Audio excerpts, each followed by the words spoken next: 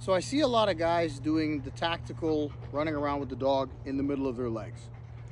This to me is not tactically smart. If you got to move or you're getting returning fire or you're getting fired at, you need to be able to move.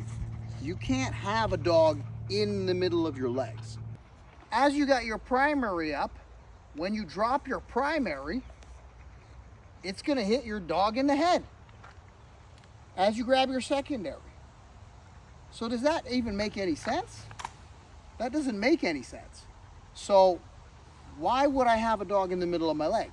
That makes no sense. Your movement under fire, let's say, or if you got to make quick moves, you can't move because the dog's in between your legs.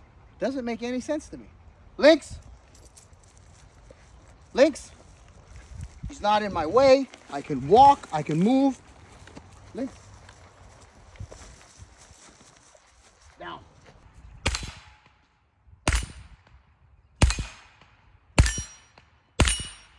Lynx.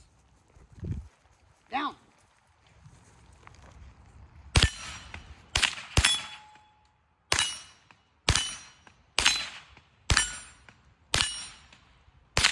Lynx.